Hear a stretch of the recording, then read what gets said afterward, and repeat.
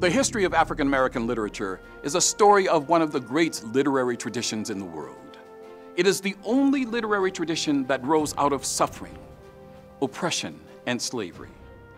But it is also the story of brilliant writers, writers who, against all odds, wrote great novels, plays, and poetry.